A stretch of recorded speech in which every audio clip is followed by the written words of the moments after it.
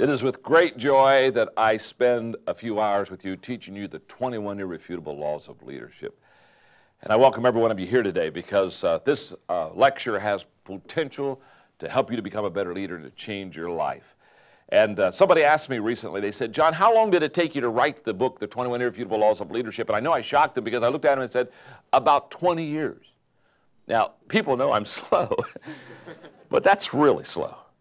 What I was really saying to them is a book like The 21 Irrefutable Laws of Leadership has to be birthed with a lot of experience. In other words, there are some books you don't write real quickly. There are some books you just kind of let them marinate and let them simmer so that you can truly bring out the laws.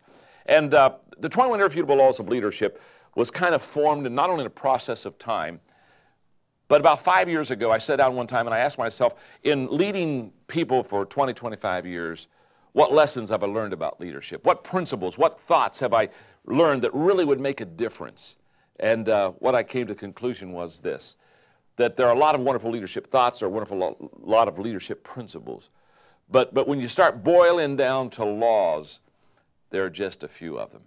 And I would like to talk to you about the 21 Irrefutable Laws of Leadership, and I would like to begin in your workbook by sharing with you how these laws were qualified. How did we qualify these laws? How did we turn around and say, okay, these are more than principles, these are more than leadership thoughts, these are truly laws.